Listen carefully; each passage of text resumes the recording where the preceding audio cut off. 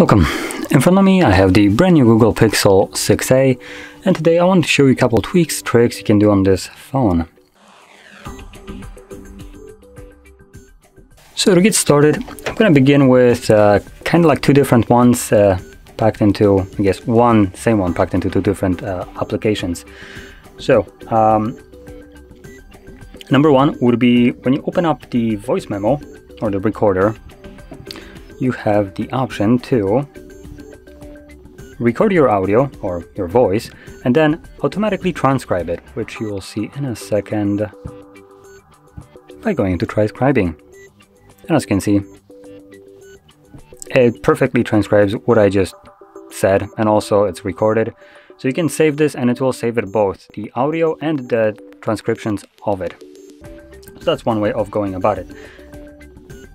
Get rid of it. Now another way would have been using, where was it?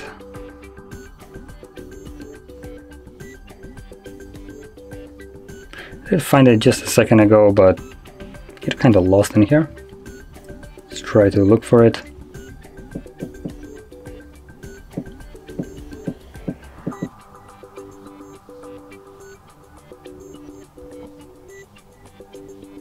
Nope, not what I was looking for.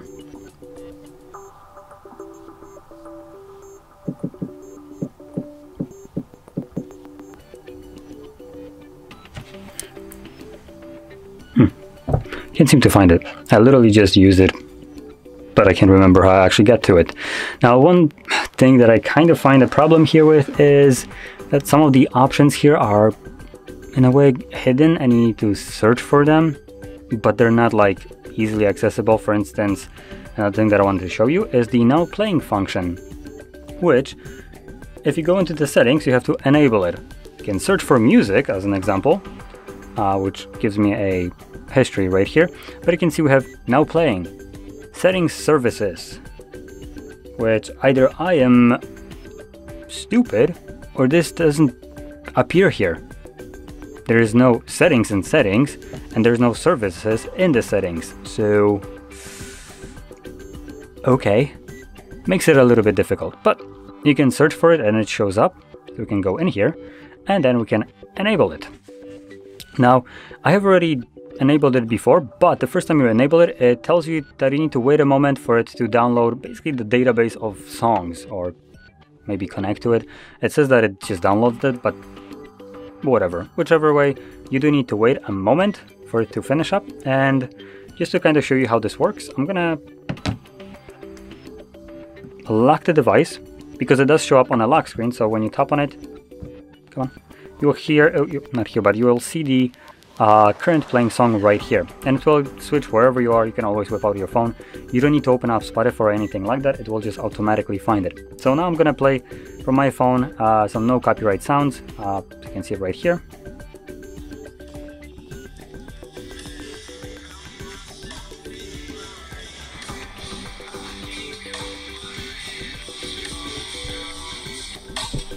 And you can see that right now it has detected the song, shows you it right over here.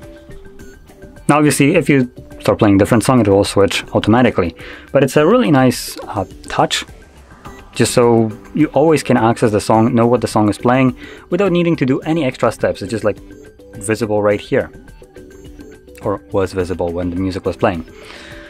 So probably one of the things that will abuse the most here. Now anyway, moving on to the next option, is going to be specifically for photos. It is the magic eraser.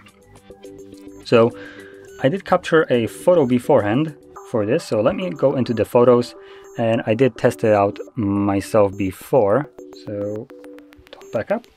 So I'm gonna remove this one because this is kind of what I got. So now, once you have your photo taken, it's just a keycap, whatever. You then need to navigate into Edit. From here, select Tools, and then Magic Eraser. I'm gonna zoom in just so I can get a closer look at it, and I'm just gonna erase it.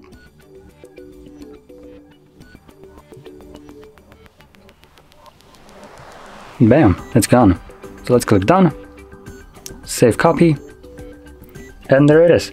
Now, to be honest, it does a really good job at it, but not perfect. So in this case, where we have like this grainy texture to it, you can see this blurriness around it, where the arrow was. Now, it is obviously visible when you zoom in really close, unnaturally close, but when it's at, for instance, this distance, you can maybe a little bit see it, but obviously at a further distance, it just completely vanishes. Like, it looks like the keycap was completely blank. Now, they do advertise it or showed like advertisements with just removing complete people and stuff like that. I haven't tested it out that far, but you can go wild at it. You might need to try a couple times to get like better results, but obviously it works really well on its own. And the more simple things you want to remove from the picture, the easier it will be and probably the better result. Obviously, the more complex and more messy the photo is, the harder it actually might be. So there we go. And another thing that I want to show is going to be the blocking of camera and audio. Now, previously on different phones, because that is accessible in a way on different phones, you could have gone into the developer options and just, there was like a option specifically designed for it. It had some wonky name to it, and it would require you to basically toggle it on and off whenever you actually wanted to utilize it. But here we have it done a little bit better. So pull down your notifications. Now for me, the toggle was visible right over here, and you can see the mic and camera, and you can turn it off. I'm just gonna turn off the camera just because that is what I will be also turning on, just so you can see how that works. So when you try to open up camera, unblock device camera. So right now the phone has no access to the actual camera module itself, and it gives you this pop-up to unlock it right now. So we can do that and it will start working. Obviously it will become checked again right here. And on obvious note, you can also toggle it on yourself from the notifications before you tap on a camera, but this actually allows you to do it quicker. Now, before, what I was saying with the developer options, when you would disable the things like camera, you would literally need to go back here and toggle it back on yourself, and the camera itself wouldn't be able to function. It would just crash, and it would not give you any kind of pop-up like it did right here. So this is a bit of a step up. So there we go. And I think I just remembered another thing which I was talking about. So there we go.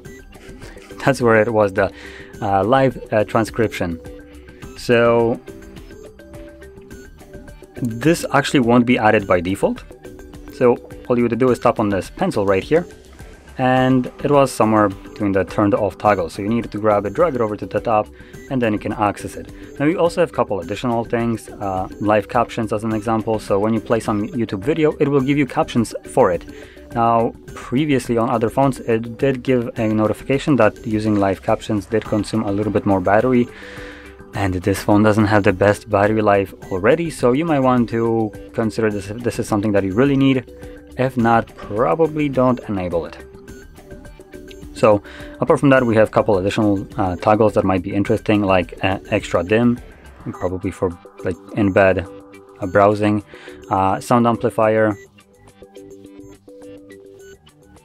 But let's actually go back to this. So live transcription. And again, it will start listening to what you're saying and automatically... Oh, that's my test. So yeah, it automatically starts transcribing what you're saying. You have the option to select a different language.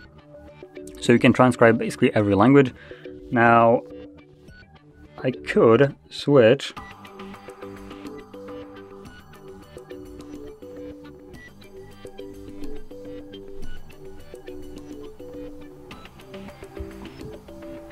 Zawsze mogę zmienić na polski i gadać w innym języku, żeby zobaczyć, jak to dobrze działa.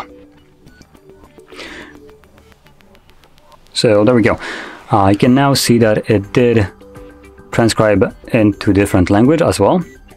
And it did it really well, to be honest, using all of the wonky Polish lettering.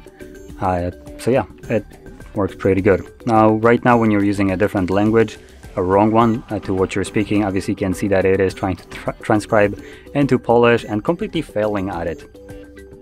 So yeah, but still, most of the functions, features in this phone are kind of hidden, so when you can find them, I do urge you to explore them. Pixel, at least this one, compared to like normal Androids, has a lot of neat features that you can utilize throughout without needing to do much work. As an example, one of those would be, that I found interesting, if you have something like an incoming call, or maybe your alarm starts ringing, you can say pick up or stop for alarm clock, and you don't need to pick up the phone, you don't need to touch it, you can just voice command it and it will do what you're saying, which is really neat. And there's a lot of other things like that in this phone, which set it apart from just a typical Android. So anyway, with this being said, this would conclude the tweaks, tricks, whatever you want to call it, that I wanted to show you. And if you found this very helpful, don't forget to hit like, subscribe, and thanks for watching.